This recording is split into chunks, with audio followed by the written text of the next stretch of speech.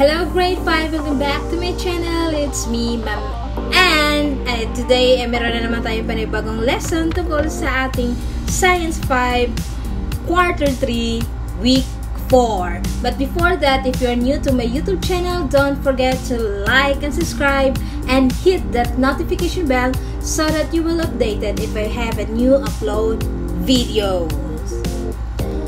Okay, for today's lessons is about open and closed circuit. Our math-based objective infer the conditions necessary to make a bulb light up. Look around your house. And how many appliances do you see? How many are currently plugged into your outlets? So, sa bahay ay okay, habang pinapanood nyo to, you have to look around in your house. And then, kung ilan yung appliances nyo na nakikita nyo or nasa loob ng bahay nyo, at ilan din yung nakasaksak as of this moment sa mga outlets, extension, and etc. Most households have several devices that make use of electricity. The number of appliances that you have at home shows how important electricity is in our everyday lives. So, dapat naman talaga kasi sa every bahay natin is merong mga gadgets, devices na ginagamitan ng electricity. So, nakikita na talaga natin na parang part na siya sa buhay natin, yung electricity. Importante na rin siya sa atin. Lalo na kapag kapag meron kayong business, lalo na sa loading, wifi, internet cafe, and nagmamatter talaga doon ang electricity. Unlike kung nasa bundok kayo, gusto nyo lang mag-relax, so di na kailangan ng electricity doon. Okay, how does electricity flow to your appliances? Paano daw dumadaloy yung kuryente doon sa ating mga appliances sa bahay? So, we have two conditions. We have two conditions must be met in order for electricity to flow. So, merong dalawang kondisyones. So, ano-anong mga yon?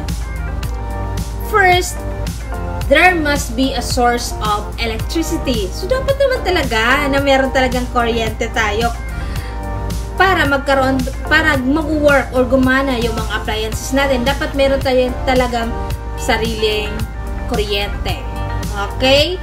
And then, second, there must be a complete path for the electricity to flow through. Okay, diba sa mga bahay natin, may yung breaker, switch, para makontrol natin yung daloy ng electricity. And then, meron mga outlet na kung ano-anong meron sa outlet na yun, bakit nung sinaksak lang natin, naka-plug tayo doon sa extension, ay biglang umilaw, anong meron doon sa mga outlet na yon and extensions. Okay, look at the illustration carefully. So here, there are four parts.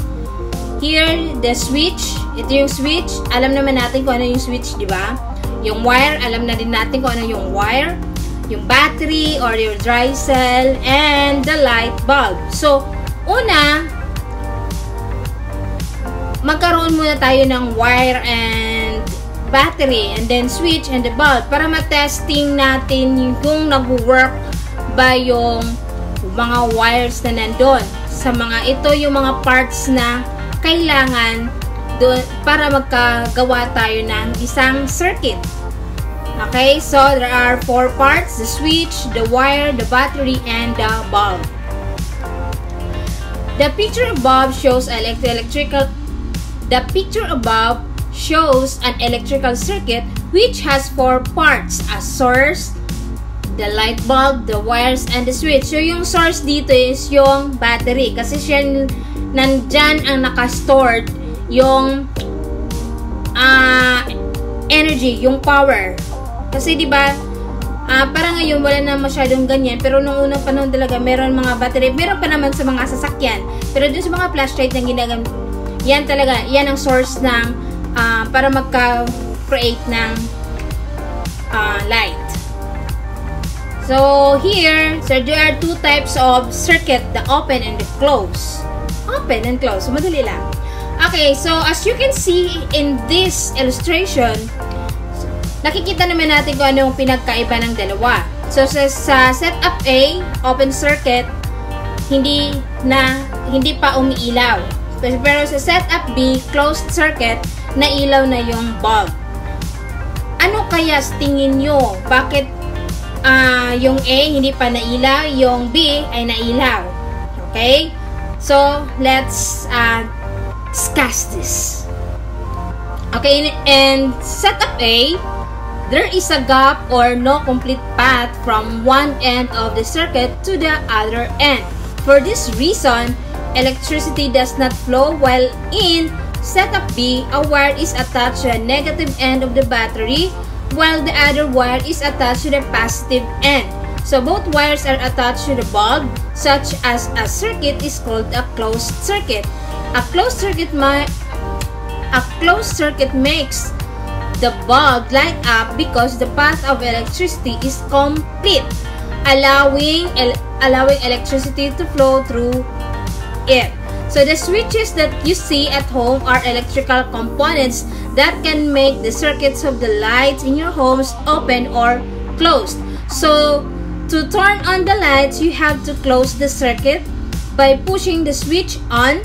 Then to turn off the lights, you have to open the circuit again by pushing the switch off.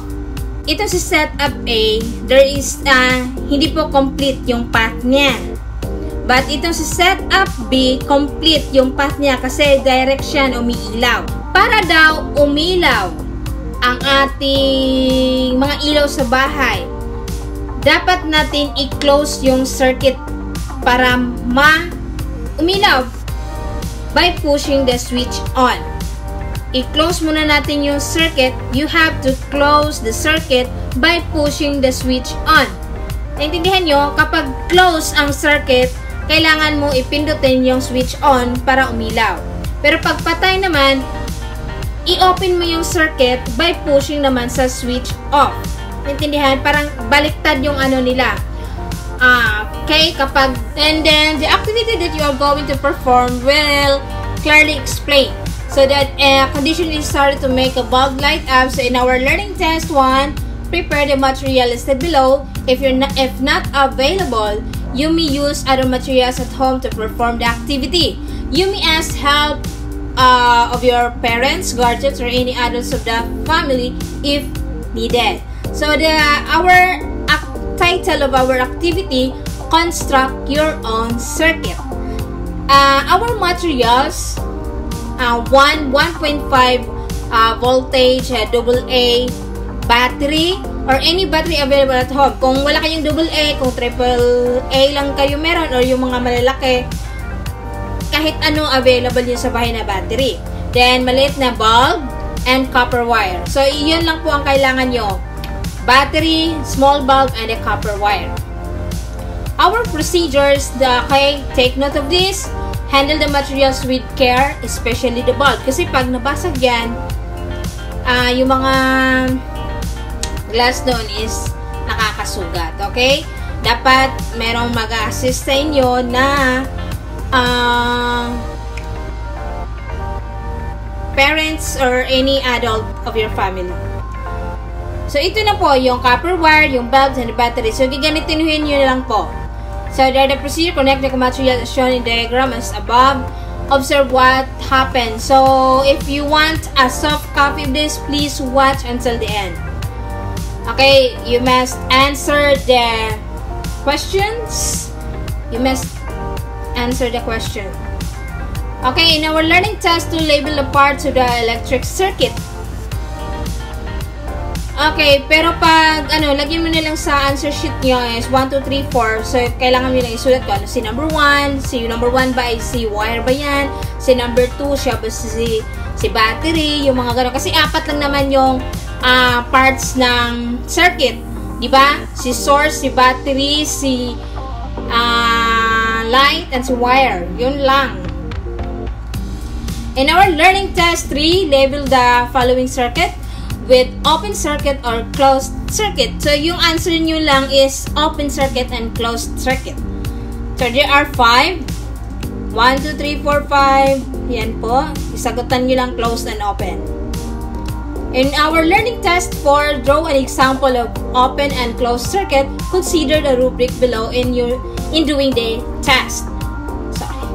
Okay, you have to draw open and closed circuit. But, kailangan nyo basahin yung description, yung rubrics natin, para mataas ang inyong points. Okay? Upang maging perfect ang inyong score, the drawing represents a clear understanding of the concept. Yun po. So, dito po inyo i-drawing sa mga ganyan yung format, open circuit and closed circuit. In our learning test 5, write a brief essay with at least 5 sentences on what it is important to switch off appliances when not in use. Consider the rubric below in doing the test. Brief essay lang, mga 5 pangungusap. Bakit importante ang pag-switch off sa ating mga appliances? Yun lang. Then, consider the rubric. Yung 5 points dyan is the main idea stands out and is supported by detailed information. Yun po, para maging perfect yung learning test 5 nyo. So, draw kayo ng rectangle din. So, doon nyo na lang isulat yung 5 sentences. So, open circuit and closed circuit. So, Venn diagram. So, there is a gap of no complete path from one end of the circuit to the another. And then, it makes the bulb light up because of the path of electricity is complete. So, dito sa magkatulad nila, a route in which an electrical current flow around. So, pareho naman talaga dumadalo yung kuryente sa kanila. Pero, si open, hindi siya direct na nagla-lights. Unlike kay closed, na direct siyang umiilaw. Okay, in our learning test 5, read each item carefully. Choose the letter of your answer. Okay, we have 5 item and thank you and God bless us all. And answers are in the description box and also the soft copy of our week 4. Thank you for watching guys and God bless and mabuhay po tayong lahat.